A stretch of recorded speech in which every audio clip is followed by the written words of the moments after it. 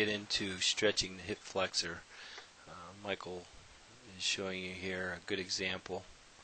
We activate the quad with a light band and stretch it up as high as we can. We're only holding 1 to 2 seconds. And you can see he's getting the toe pointed as he takes it up and stretches it. So anywhere from 8 to 10 repetitions on both sides. Now he's a young 19-year-old male, so he doesn't have a problem with this stretch. He's pretty flexible.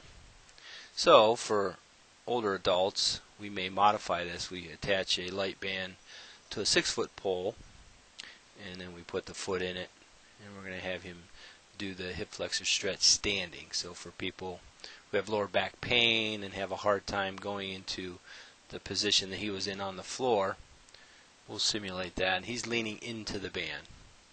And then you can twist your body in different directions to isolate that. So anyone that has lower back problems or has had lower back problems usually has tight hip flexors. So we find that athletes, sprinters, have tight hip flexors also.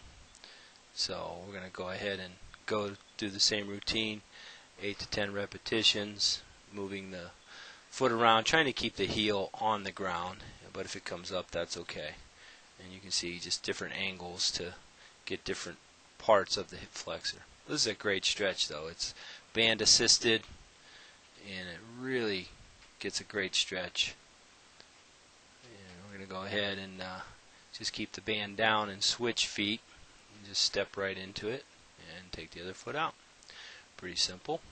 And isolate the hip flexor on the opposite side. Again, we only hold 1 to 2 seconds.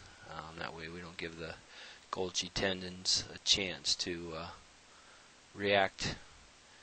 And so we'll release that, and each time try to go down a little further into the stretch. And there you have it. Hip flexor stretch, 2 options.